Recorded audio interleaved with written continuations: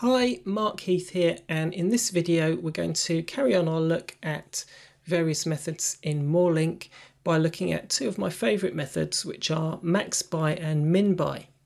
Now you may be aware that LINQ has got a max and a min method. So here I've got a very simple array of people, which has just got 5 names in it, and I can use the existing LINQ method to find what is the maximum length of a name.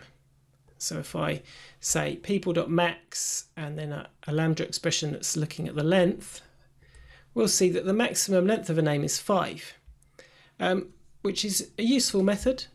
But what if I didn't want to know the length of the maximum name length? What if I actually wanted what is the name that has the maximum length? And that's really what MaxBy does for you.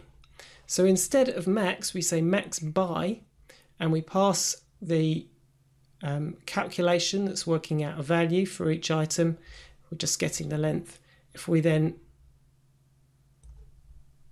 do this, we get MaxBy, and it returns the longest name, which is Annie. If I do MinBy, it's going to find the shortest name. Now, if I did min on this list, I'd get 3 as a result, because there are 2 names in here with the value of 3, but it would just tell me that the minimum is 3.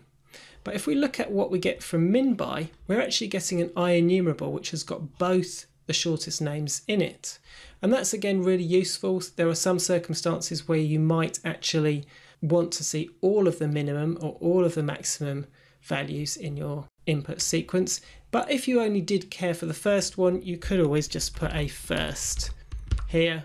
So if I put a first, then I just get Ben, which is the first element with the minimum length.